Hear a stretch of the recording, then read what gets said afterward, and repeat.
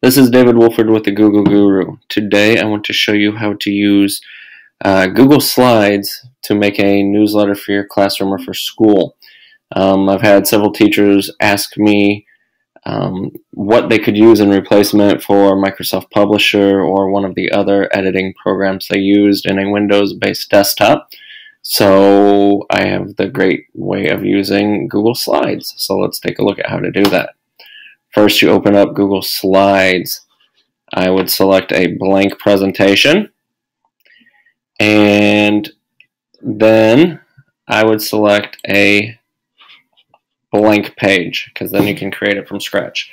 Now, the first thing you're going to want to do is you're going to want to change it into an actual newspaper form, which would mean it would need to be landscape and not portrait. There is no landscape or portrait setting on here, but what you can do is go to page setup and change it to custom. When you do that, just go to 8.5 by 11, and if you'll notice, it turns into the type of page that you want it to. Now, you have the options here, but then you gotta go with moving. Personally, my preference, I like to just start from scratch. So what I'm going to do is I'm going to start off with the title box by adding a text box, and I'll put in the name of one of the schools in the corporation that I work for, Jimtown Junior High School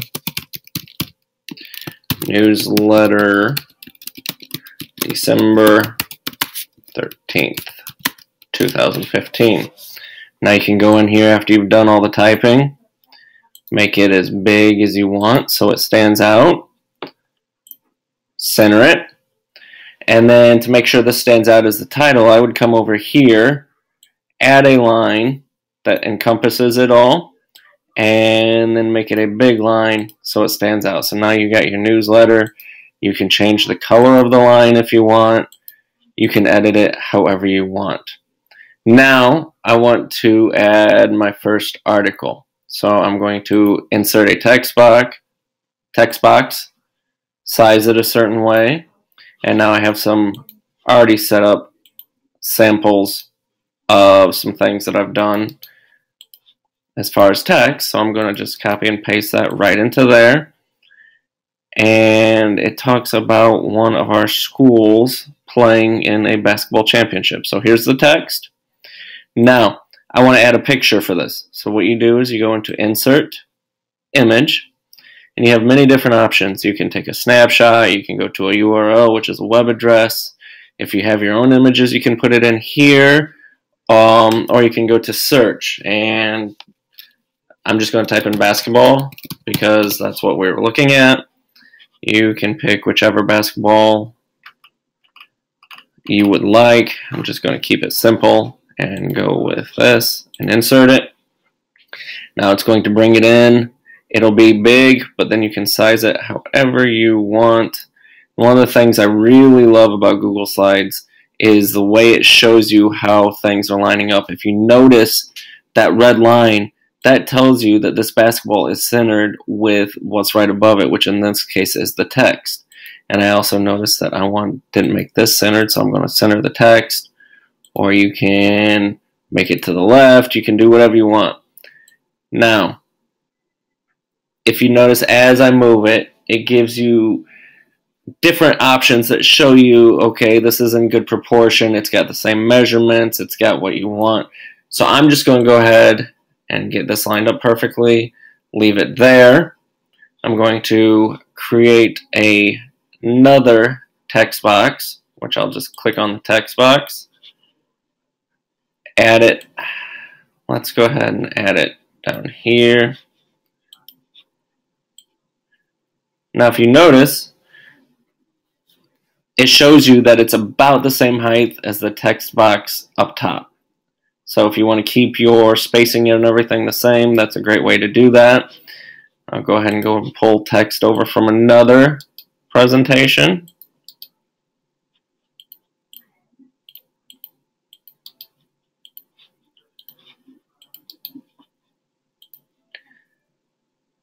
Okay, now this is talking about a reward that they're getting for bringing in 1,000 cans for Toys for Tots, and they get to use whatever technology they want. And of course, to keep the readers interested, we want to bring in an image. So we will go in here and put Toys for Tots, since that's what the fundraiser is about. And we'll see what image comes up. If it comes up, there's a good one right here, right off the start. As you see, again, it starts off huge, but I'll make it smaller. I'll bring it over here, and you can see that red line. That red line means its top is the same spot as the top of the other text. Now, as you get this, if you click on this, you can move it around. Now you see I've got the lines going across horizontally and vertically. That tells you that it's centered with both pictures. So you keep it nice and organized. Okay, I want to add another piece of text. So I'm going to put the text up here. Again, this tells you it's about the same size. Go pull some text from something else I already did, so you don't have to watch me type. And this is talking about school's upcoming winter break.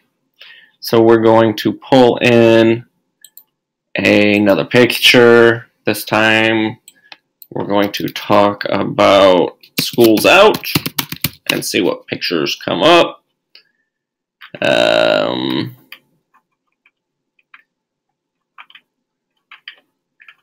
As you see, it didn't really come up with anything that I want, so I'm going to try something else. Let's do winter break. And this is part of it. Okay, there you go. An image is sleeping. What's better to do on winter break than to sleep, right? So you can resize it. I'm going to make it smaller. Put it over here. Make it smaller again. Pull it into the middle. Get it lined up just the way you want it. And now I want to add just one more small part at the bottom.